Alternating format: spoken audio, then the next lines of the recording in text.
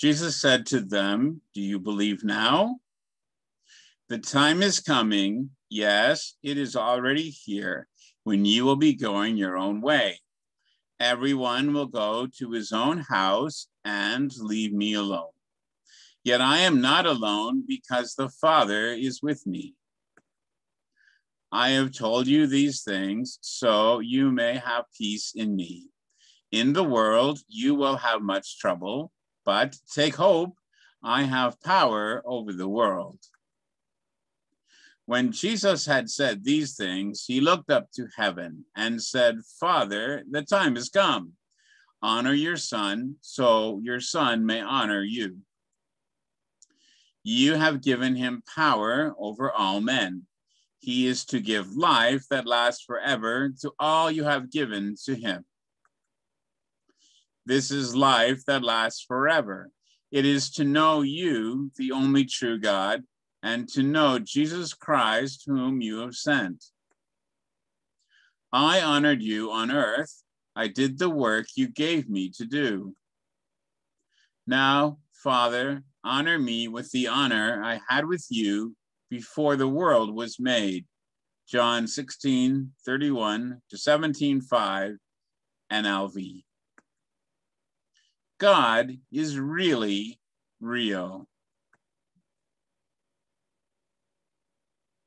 What do many people today claim about God? That he's real. Yet this doesn't mean that they enjoy a friendship with the living God.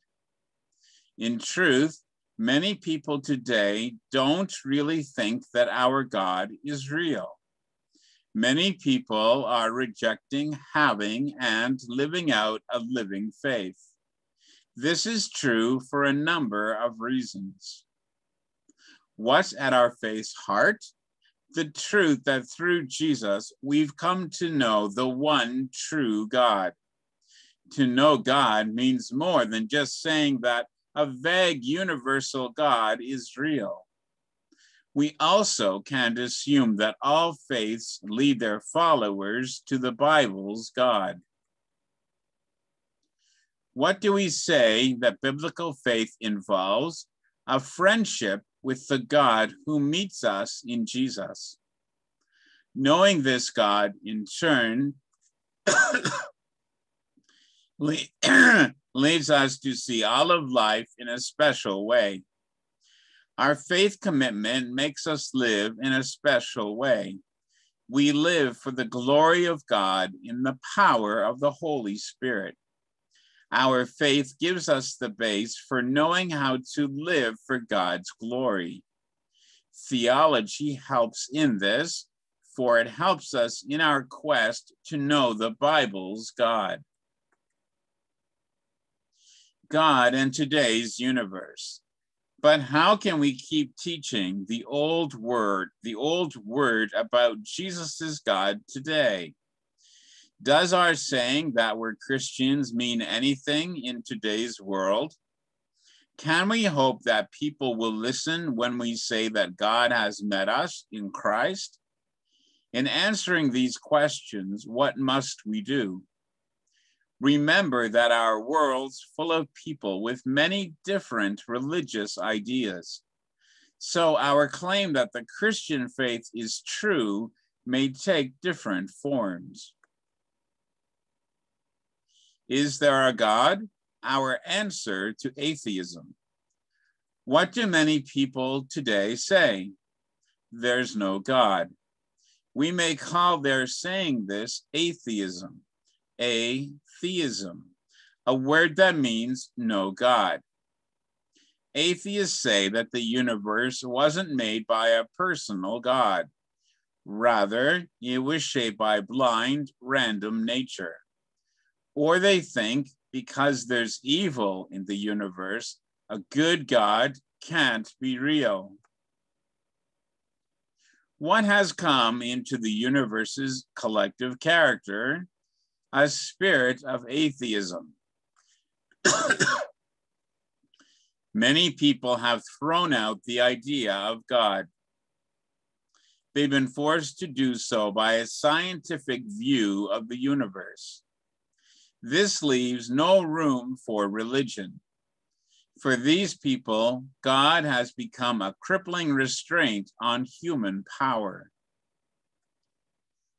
What is intellectual atheism? Something pretty new in human history. It only gained a wide following after the church grew into the Greek-ruled world. It came about because many Greek thinkers didn't accept the Christian good news. Why should we look at how intellectual atheism grew? It gives us a window on our universe today. What did the Greek thinkers love to do? Argue. Above all, they argued about whether or not they could prove theological ideas. These ideas included the truth of the one God. In their arguments, they grasped God as being the universe's first cause. Moved by the Greeks, what did Christian thinkers come up with? Arguments that they thought proved that God's real. These Christian thinkers wanted to give a smart yes to faith in God. One such thinker was Anselm of Canterbury. Such thinkers thought that they were just living out an important saying of Augustine. The saying is, I don't seek to grasp that I may trust, but I trust in order to grasp. For Anselm, who lived from 1033 to 1109, rational proof that God's real gave Christian faith the needed grasp. Christians came up with three main types of arguments to show that God's real. What are they? Ontological proofs, cosmological and teleological proofs, and moral proofs. The first type of proof is the ontological approach. It claims to show that God's real by thinking about God's idea itself. What do ontological proofs start with? A commonly held definition of God. They then show that there must be a being, God, who matches the definition.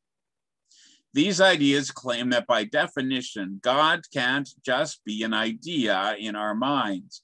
He must be true and real. Who said that God is the greatest that we can think of? Anselm, in his old ontological proof. He then gave two things that could be true. One, God is real only in our minds. Or two, God is real both in our minds and outside of them. Anselm said that the answer must be number two. If it were to be number one, this God isn't the greatest that we can think of. We could think of a God that's real both in our minds and outside of them. This second God must be greater than the first. So Anselm said that by definition, God must be real both in our minds and outside of them. Centuries later, what did the French thinker Rene Descartes, who lived from 1596 to 1650, what did he do? He said something in the same kind of way. God, he said, is the perfectly perfect being. Now, if God isn't real outside our mind, Descartes said, he isn't perfect. He isn't real outside of our minds. So, he said, to be perfect, God must be real outside our minds. In the 1800s, who gave a quite different ontological proof? Georg Hegel, who lived from 1770 to 1831. He said that God is the one without limits. God is the one who stands as different than us. The idea of such a God, Hegel said, is needed by our human thinking. The mind, he said, can't only think of reality with limits. It must at the same time think of a state of being without limits. We can't think only of dark. We think of dark as the state that there is when there's no light. In the recent past, what did Norman Malcolm, who lived from 1911 to 1990, say? God must be real because by that we can think of him. He can't not be real. Malcolm trusted that God's being real is by definition needed being real. That is to say, God must be real. God is real because we need him to be real. The second type, the second type of proof are the cosmological and teleological arguments. They seek to show that God's real by drawing on proof given by our sight. What do cosmological and teleological arguments build from? What we see of the universe. They say that God must be real as the reason behind certain parts of the universe. What do cosmological proofs try to show? That God must be real as the real cause of the universe itself. The universe must have come from somewhere, and this somewhere is God. In the 1200s, what did Catholic theologian Thomas Aquinas, who lived from 1225 to 1274, make? A number of cosmological and teleological arguments, which are called the 5 ways. Among Thomas's 5 ways is an idea often thought of as the best of the cosmological proofs. Said Thomas, every possible thing that's real must have a cause that made it real. In Thomas's view, something's possible if it could either be or not be, if it doesn't itself give a full reason for it being real, and if its being real isn't unquestionable. Thomas was saying that the universe is made up of possible things. Because the universe is possible, it must have a cause that's beyond only possibly being real. Its cause must be true and certain. Any such cause would have to be a needed being beyond time and space. We call this being God. So God exhaustively explains himself. His being is self-evident. He doesn't need a cause, and he must be. We don't exhaustively explain ourselves. Our being is not self-evident. We need a cause, and we could be here or not. In contrast to cosmological arguments, what do teleological arguments look to? More specific details of the universe. They say that God must be real as the cause of some specific thing we see in nature.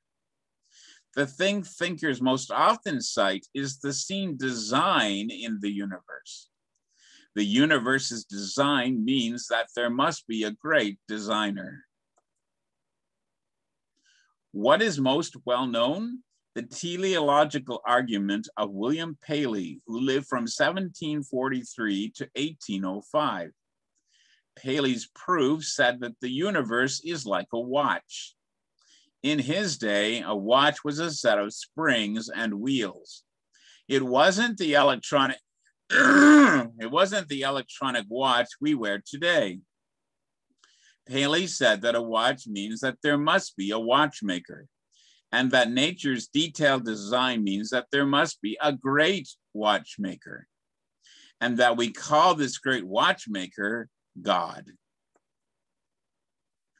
Early in the 1900s, what did F.R. Tennant, who lived from 1866 to 1957, give? A new form of the teleological argument. There were thinkers for whom Darwin's ideas were something in the way of faith, but Tennant saw the universe's evolution as a sign that God is real. He found a wider teleology within evolutionary nature. Many strands have worked together to make higher and higher levels of creatures, he said. Evolution hit its peak in the coming of the human being, the moral creature. This work, Tennant said, gives ground for trust that God must be real. God's the one who guided evolution.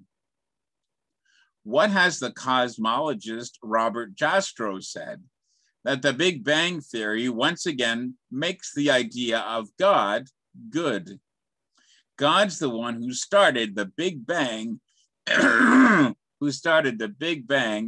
started the universe.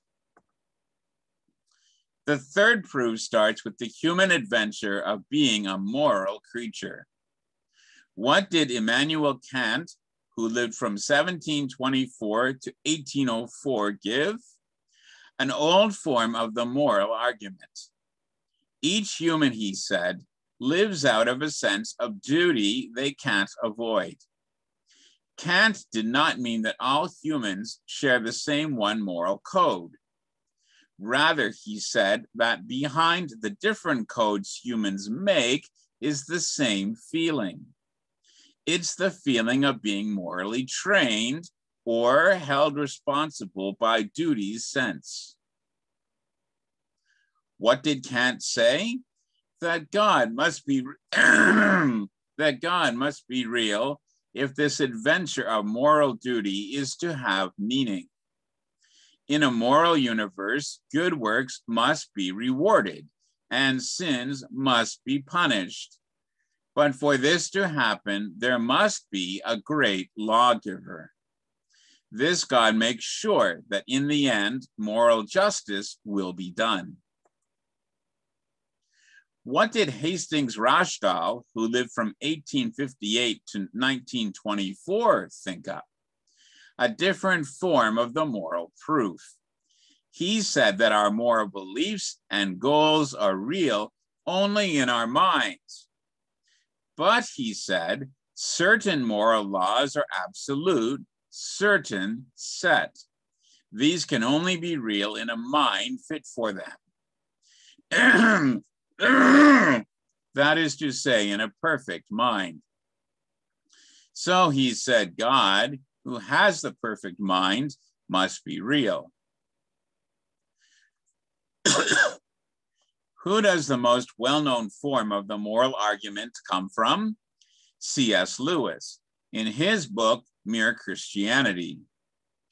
All human societies follow the same basic moral code, Lewis said. In all cultures, certain actions are praised, while certain other actions are always punished. Murder is always wrong.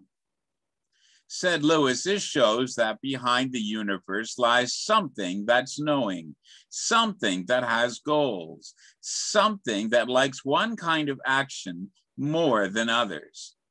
So this something is more like mind than like anything else we know. So Lewis said, the something at the universe's base is God. What did British theologian Alister McGrath do in the first 10 years of the 2000s? Argue with atheist Richard Dawkins over whether or not God is real. McGrath says that God is real as seen in all these ideas, cosmological, teleological, and moral, yet he adds a few more. McGrath also argues that God's real from anthropological and aesthetic points of view. Anthropologically, McGrath says that there has long been voiced a built-in human need for God. From an aesthetic point of view, McGrath says that nature's beauty points beyond itself.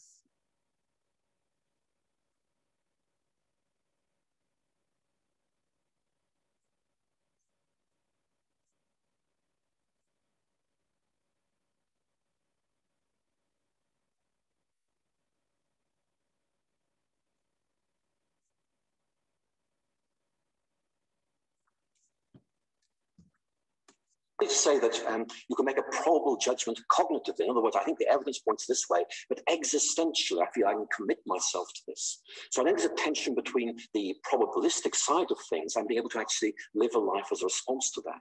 Then you make a good point, which I think is that this therefore raises the question of the extreme improbability of God. And certainly you've made that point well in your writings. I think one of the responses I would want to make, though, would be this. Perhaps God is extremely improbable. I mean, it is very difficult to actually arrive at an agreement on what this might be. But in the end, I think the ultimate question is going to be improbable or probable. The real question is there a God? And I think that is one of the problems I find, that there is a limit to there's a limit to the position to which probabilistic arguments can take us. In that, in one sense, statistically, you and I are very improbable, and yet we're both here having this very interesting conversation. And so in one sense, there is this very difficult judgment about, given the fact that it may be improbable, does that actually mean that this is not the case? What do each of these proofs have? Critics. Still, many people find them fascinating, and so some Christians use such ideas to try to prove that trust in God, that trust in God is smart. These Christians trust that such proofs are bullets in the war against atheism. Plus, they say, such ideas help in sharing the good news. The proofs remove the doubts that stop some people from coming to faith. What should we do with these proofs? Are such proofs helpful? Yes and no. They can help us to speak to today's skeptics, but few people can be argued into the kingdom. Still, what do the proofs help us to remember? We have a role to play in sharing and fighting for the faith, just like Christians in every other age had. As Christians, we know that we must agree that God is real. Only then can we truly grasp the universe and ourselves as humans. John Calvin, in the Institutes of the Christian Religion, said this: to gain a clear knowledge of yourself, first look at God's face, then go down from thinking about him to looking at yourself. Thank you for listening. Please excuse my voice, and please comment, like, and subscribe. Thank you.